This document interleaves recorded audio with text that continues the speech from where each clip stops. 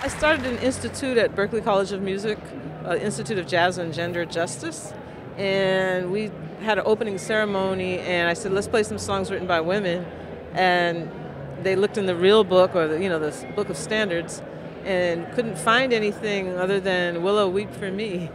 So I thought, okay, this must change. We shouldn't have to look, it shouldn't be so hard to find jazz compositions by women, so let's make a collection where people can find a lot in one place. Yeah. Of course, we know many female, also historical figures in jazz world, Ella Fitzgerald.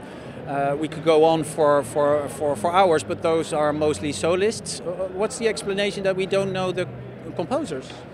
Well, I think, you can point to knowing a lot of women vocalists, as you said, but really you don't know a lot of women instrumentalists, not in comparison to men. So most of the composers in the book are actually players, strong players that, lead bands and have records out. Yeah. So that's why I wanted this collection to be powerful.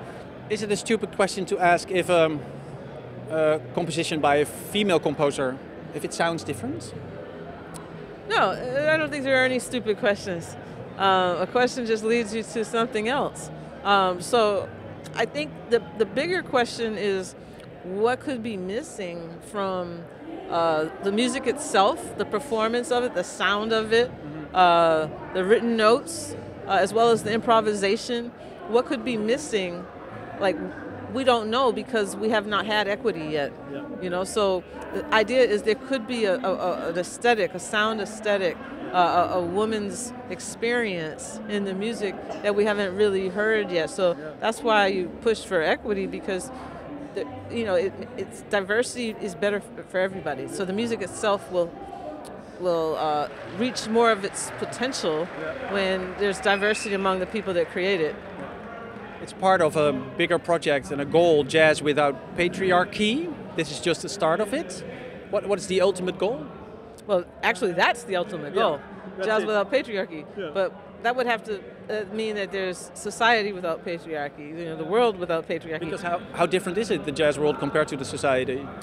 Well, I think it's just an extension. It's a part of it. It's all one thing. You can't have a society with patriarchy and then expect various sectors and fields to not have it.